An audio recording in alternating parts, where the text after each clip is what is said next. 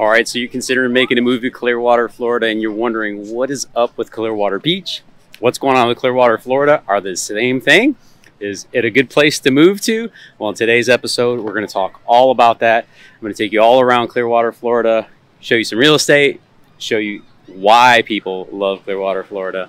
You know, today's a little bit of an overcast day, but I've been shooting all week for you guys, so I think you're really going to enjoy this episode. So if you want to learn more, make sure you stick around.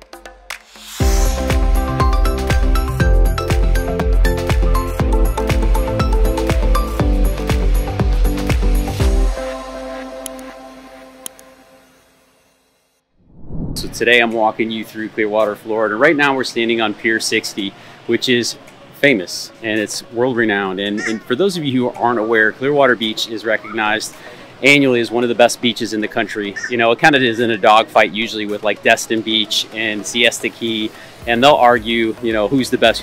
But to be honest with you, all those beaches are great, but Clearwater just has so much to offer people. People come, you know, here from all over the world. They'll go to Disney, they'll come to Clearwater, or they'll come to Clearwater and they'll go to Disney. But it's an attraction for a reason. Obviously, number one, we're on the Gulf of Mexico, has a ton to offer. But number two, you know, there's just so many activities you can see behind. You've got all these blow up slides and activities for the kids. There's shopping, you know, hotels for days, condos all along the waterfront. We're gonna visit a lot of these properties here today, but I wanted to give you some insights as to what the city looks like, because sometimes if you're considering moving to an area, you just don't know. You don't know what it feels like. You don't know how to live, what it lives like. And the lifestyle, I think, is more important than the houses a lot of the times. And it's something that we definitely want to make sure that we're focused on. So what I wanted to do today is just take you around Clearwater Beach, Clearwater, and expose you to the differences between the two things, because I didn't know that Clearwater Beach and Clearwater, the city of Clearwater, were actually two different cities. They're separated by the Intercoastal Waterway, which is just this little strip of water that protects the inland from the barrier islands, which is what Clearwater technically is. And you know, Clearwater has this beautiful white sugary sand, which we're going to show you, and it just has a lot to offer. You know, we're right dab smack in the middle of Pinellas County, which is just to the west of downtown Tampa. You know, if you've never been to the area before, Tampa Bay, you know, is St. Petersburg, Clearwater, and Tampa kind of all make that triangle there. But it goes beyond that. You know, we've got suburbs well to the north and to the east out of Riverview, Brandon, up in Wesley Chapel. We've done videos on all these places before, but I wanted to share this with you today because, you know, again, a lot of the times there's confusion around what is Clearwater versus Clearwater Beach. You know, the thing to know is, like, the city of Clearwater offers, we're right, like I said, dead smack in the middle of Pinellas County, but we're also dead smack in the middle of the average price point in America. And I know, you know, there's been a lot of talk about, you know, things getting expensive. And if you were a Floridian and you lived here for, you know, the last 10, 20, 30 years, then yeah, you would think that prices have gone bananas. But when you stack us up against the median sales price nationally, Pinellas County, Tampa Bay, it fits dead smack in the middle of that. You know, the average home in America right now costs right around $450,000. Now, you may be somewhere where you laugh at that. You say, we're not even close to that, one way or the other. But here, we're dead smack in the middle. So I share that with you guys because I want you to know that you know, Tampa Bay is still of value, coastally speaking. And what do I mean by that? Y'all, if this is your backyard and you can get in here for the same price that you can get into in middle America, why would you not consider that? So that's what we're gonna talk about today. I'm gonna share all of the good, the bad, the ugly. I'm gonna share from my perspective. You know, the one thing I wanna make sure that you guys know is, like, I love to share and be open and honest. And the thing you're gonna find is, I'm gonna share that with you today, right? Like, the thing that I would love for people to know right away is the traffic here during season is brutal, okay? Because most people won't tell you that. They want you to know all the creamy luxury, you know, yeah, there's beautiful condos on the beach here, right? Like, you can find them anywhere on this coast. You will not be disappointed.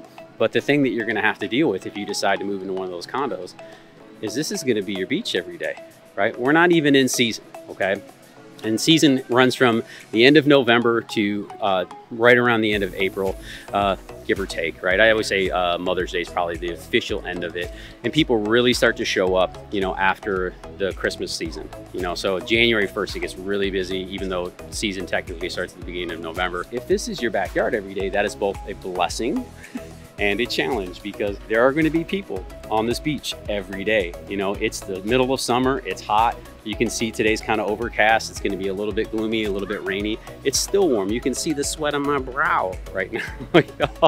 So that's another thing that is, you know, one of those challenges when it comes to living in the area. But, you know, for the 300 days of sunshine we get, it is totally worth it. And me, I've shared this with you guys before. I'm from the north. And the thing is when people ask me, they're like, what's the biggest difference between living, you know, I'm from Detroit originally. What's the biggest difference between living in Detroit and living in Clearwater, Florida, or living in Tampa Bay? And I always tell people the exact same thing every time. You do not have to shovel sunshine.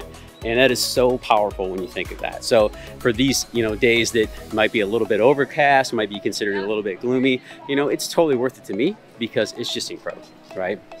One of the things we also get asked is hey, is Clearwater safe, right? Well, you can see behind me right here, you've got a police officer who's, you know, walking the streets. There's plenty of people who are around to help protect the area and preserve the wonderful things that the community has to offer. So I can't speak to that directly. I have a real estate license. They don't allow us to do it, right? But I think it is important that you know that that is part of the deal. All right, now speaking of that, if this is your first time on the channel, we make videos that are all things Tampa Bay. What it's like to live here, what it's like to play here, the food, the dining, the outdoors, the beaches, and the sunshine. My name is Juan Alcala. I'm a licensed real estate professional, and I help people just like you buy, sell, relocate, and invest in the Tampa Bay area. However you gotta get hold of us, whether that's text message, emails, phone calls, DMs on Instagram. There's even a calendar link in my description down below. Feel free to schedule a time that works best for you. I love talking about Tampa real estate, and I'm here to share everything that this beautiful area has to offer.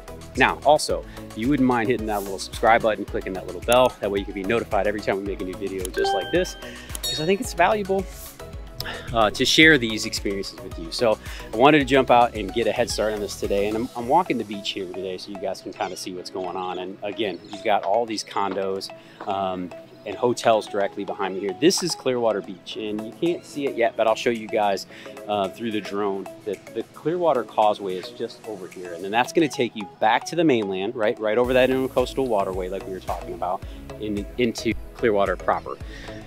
Now, on Clearwater Beach, you have, you know, shops galore, you have plenty of opportunity. There's parking. Parking is a little bit tough, so just be mindful of that. Most people try to get out to the beach early. The thing I want you to be aware of is whether you're visiting or you're considering moving to the area, if you are fair-skinned, you better buckle up and have a hat, have some shade, have some sunscreen, because our sun will tear you up, y'all. I'm, you know, kind of in that middle zone where I get a decent tan, but I can't spend more than an hour and a half outside, even with sunscreen, because it will tear me up. We put about a 30-minute limit on the kids before we re-lather them up every single time.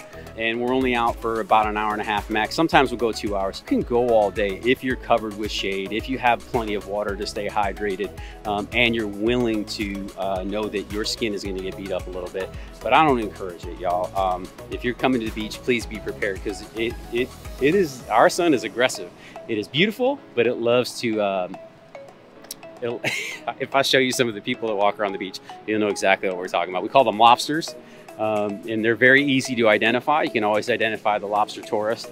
You don't want to be one of those, especially if you are a local, right? So you got to get out of that habit. But on the causeway here, you come over the causeway, there's a little roundabout right in the middle down there, and it butts up to the marina here. You've got the beach walk on this side here, which has the condos and hotels. You'll find the Hilton, Marriott, all the hotels down in that area here.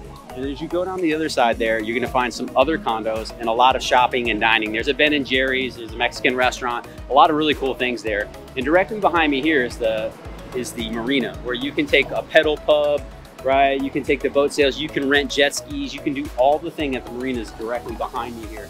You know, it's a very easy area to navigate. It's only one strip. It goes from the north end of the beach all the way to the south end of the beach down here.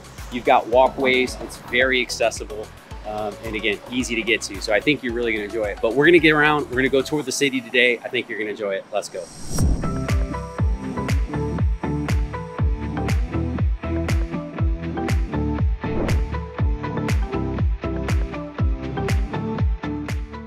So we're here at beautiful Crest Lake Park, and as you can see behind me, this place is absolutely gorgeous. You got volleyball over there. They're actually playing right now. You've got covered pavilions, which are concrete, which I think is really cool.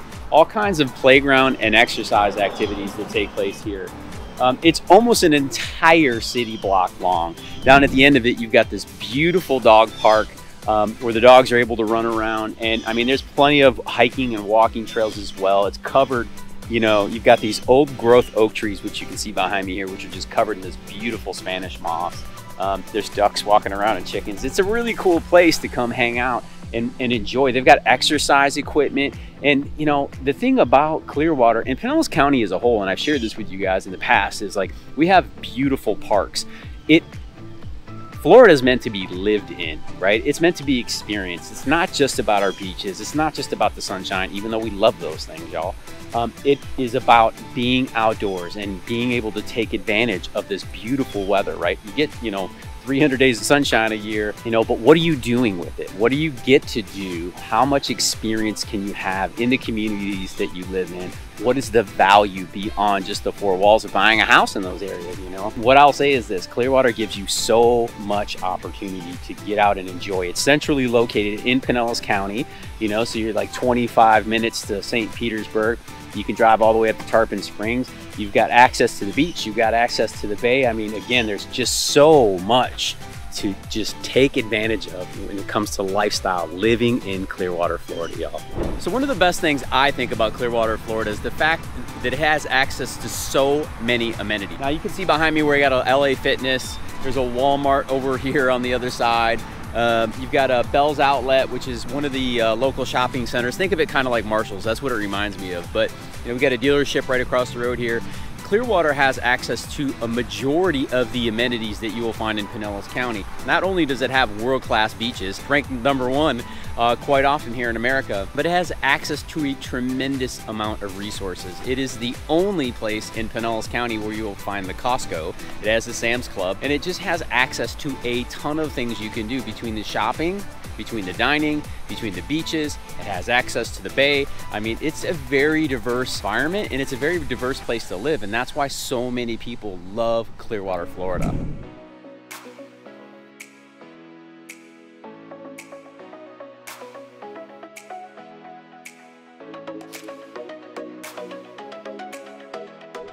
All right, y'all, so we're in North Beach, which is at the north end of Clearwater Beach, literally right at the tip of the Barrier Island here, right at the end of the block there. That's the very north side of the Barrier Island, and we're about to check out a piece of real estate I wanted to show you guys. It's just a couple hundred yards walk to the beach, which is great. Gated community here. You can see it right across the street. It's a 3-bedroom, 2-bath, 1,456 square foot home. You know, it gives you access to everything that Clearwater Beach has to offer. It is currently being listed at $1,050,000. Price may or may, you know, stay there. We don't know, but at the time of this recording, that's what it's currently listed at. You know, built right next to this home here on the on stilts. And a lot of this neighborhood here was established, you know, in the 50s and 60s. You know, you get the Rambler style homes. You've also got homes up on stilts. There are some new modern homes being built in the neighborhood here as well. As soon as you come out of the community entrance here, they're building brand new homes right on the beachfront, which is just stunning. And we'll take a little bit of tour through there. But what I wanted to do is give you a sense of what it would be like to live on Clearwater Beach first and foremost. And right now, at the time of this recording, the least expensive piece of real estate I saw here was $300,000, and it was a 1-bedroom, 300 square foot condo. So that's definitely a tiny little guy. But on average, you're going to see that right around the million range, right where you're seeing here. Some of these condos go as high as $3.5 million. They're absolutely stunning, you know, brand new construction, completely remodeled. You'll really enjoy them. And then some of these are definitely going to be the older, you know, Rambler style homes like you see here. You're going to see the Key West style homes like you see there. Again, that's right on the water. So I'm giving you perspective of where you are. Let me turn back around here. So that home is 2 doors down from the corner. That is the Gulf of Mexico right there. So great neighborhood. Why wouldn't you want to be here? Something really to take a look at. So if Clearwater Beach is your thing, you know, this is the type of property you can find. I mean, that home is great, steel roof on it and everything. I get back over to this side, right? So it's got a steel roof on it. You know, those things last a long time. some of them as much as 50 years, which is crazy. I'm not a roofer, you know, get into the details on that, but that's a block style home, completely built with cinder blocks. It's got a steel roof on it. That thing is built to last. I know a lot of the questions I get are regarding hurricanes, you know, and what's it like to live through a hurricane. But when you look around the neighborhood here and you recognize that a lot of these homes have been here for 40, 50, 60 years, and they're still standing even with that type of weather that we get, it starts to give you a little bit more comfort moving to the area. I know for me that was something that I was anxious about. Me and my family didn't understand what it meant to live through a hurricane. And then when we moved down here and we saw all of this real estate that was built 50 years ago, 60 years ago, 100 years ago, and it's still standing, that gave us a lot more confidence that, you know, a lot of these things were built to last, knowing that there's weather. Now, I'm not saying that it can't be torn off the face of the universe, y'all. It can, you know, ultimately, you know, Mother Nature and you know, the big man upstairs are definitely in charge of that program. So, you know, be mindful of that, be understanding. But when you check it out and you understand that these things are still here and they look beautiful, they're doing very well, I think that'll give you a lot more confidence in then making that move. So speaking of the high end here in Clearwater Beach, this is it. So that $3.3 million property that I was just talking about, this is 15 Avalon, unit 502, which is a corner unit up here. And it is absolutely stunning, y'all. The views of the beach, which are, I'm not gonna do it justice from standing down here, but we'll take the drone up. You guys can check out what's going on here. You are just minutes away from the Pier 60, which is where we started our day, and the public beach. You got access to all the amenities down here, but you have to look at the interior of this property. Is absolutely stunning, right? A 4-bedroom, 4-bath, 2,100 square foot home with 2,000 square feet of glass on the patio alone. I mean, it is just incredible to wake up in the morning and recognize that you're just gonna have these stunning views and you get to look down over all of Clearwater Beach. I mean, who wouldn't want to do this? And what I recognize is this is not accessible to everyone, y'all. Make no mistake, I don't live up here, right? But there are people who are interested in purchasing properties like this, and they are here, and I wanted to share this with you. So we looked at something that's in the median, that $1 million property that we just saw. Now we're looking at the high end here at 3.3 million, what they're currently asking at the time of this video, knowing that you have, you know, these stunning views and you just walk right out and you are at the beach, y'all. Literally, you come downstairs, you walk right out here.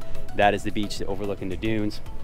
You've got a shower right behind you here so you can rinse back off, and then, you know, you're right back in the condo, enjoying everything Clearwater has to offer. I think it's incredible, y'all. So I wanted to share this with you. Again, I know this isn't for everyone, but there are definitely clients who reach out. You know, I'm blessed enough to have all types of clients to get to serve, right? We have clients who are definitely looking in the luxury space, and we have clients that are looking for the average space. And you know, we want to be able to make sure that we're servicing everyone who wants to come and enjoy what Tampa Bay has to offer. So if that's you, feel free to reach out, connect. Again, my phone number is down there. You've got my email. You can schedule a time on my calendar to talk to the area. I'd be more than happy to walk you through one of these tours, one of these properties personally. You can tour it via Zoom or anything else to make your life a little bit easier. But what I want to do last is I want to go and check out one of those average properties, right? The median property in the area. What does it look like to, you know, where the average home is, which is a 3-bedroom, 2-bath, you know, roughly 1,800 square foot home in the area here in Tampa Bay, Florida, you know, right around that $500,000 price point. We're going to go check that out now. So now I want to share with you what I would consider to be, you know, a pretty average home in the area. And what I mean by average is, like, it's not lazy. It's just, this is the very common type of property that you're going to find here in the Tampa Bay area, and specifically in Clearwater.